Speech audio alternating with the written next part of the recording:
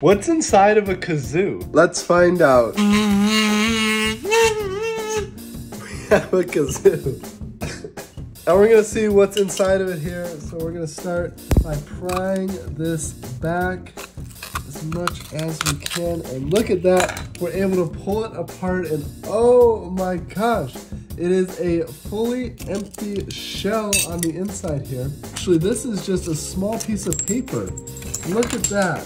So in between the top part here, it's just a small piece of plastic or metal paper that we have now broken, but it just goes inside here and the cover goes on the top just like that. And that's what's inside of our kazoo.